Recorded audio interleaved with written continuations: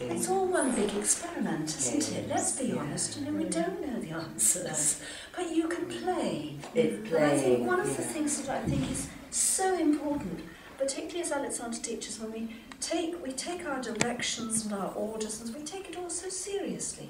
So actually, let's just get rid of all of that. We'll trust that we have been trained, we have a way of working, we work to principle, and then we just play.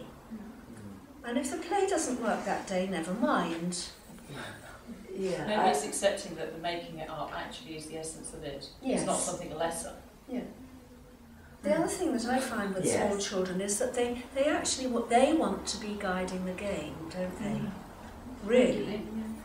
So say, let's be, you know, let's walk like Terry Tall, and then they'll say, no, I want to, and so then I think the response is yes, and not no, we're not doing that, but yes, what a good idea.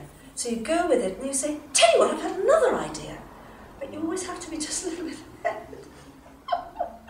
And not mind being distracted off to one side, because they will come back.